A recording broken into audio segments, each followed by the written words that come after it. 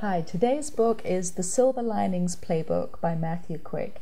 I'm sure you've heard of the film, but this is actually one of those books that is interesting for a couple of different reasons. One is that the main character has mental health issues, so is an unreliable narrator.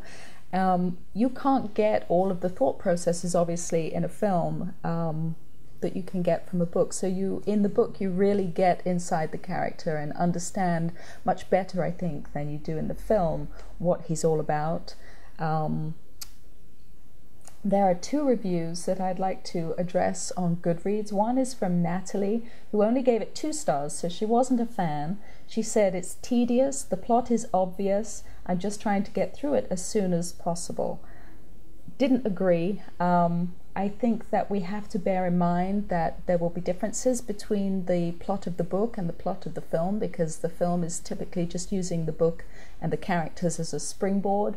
And very often the screenwriter will depart from what actually happens in the book, and that is the case here. The book is not the same as the film. There are similarities, you'll definitely recognize it, but it's not the same. And then Keely gives it 3 stars, and she says, "I love this book."